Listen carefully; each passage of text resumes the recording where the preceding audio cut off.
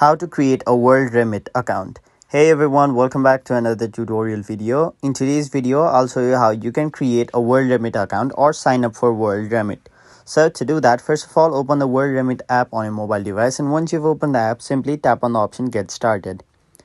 Now once you've done that, first of all, you'll have to select from which country you will be sending your money from. So for now, I'll simply choose Canada, which is right over here. After that, you'll have to enter your email address over here. Now simply create a new password for your WorldRemit account.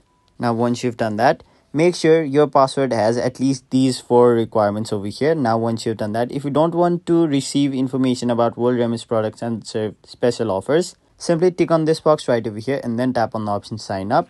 Now once you've done that, you'll have to create a PIN for your account. So let me simply enter a 4-digit PIN right over here, and now you'll have to again confirm it by typing it again. Now if you want, you can also enable your Face ID, but if you don't, simply tap on the option Login with PIN instead. Now you'll have to enter your phone number over here, and now they will send a verification code to your phone number. So simply enter your verification code, and once you've done that, once you tap on the option Submit, you'll have successfully created a WorldRemit account.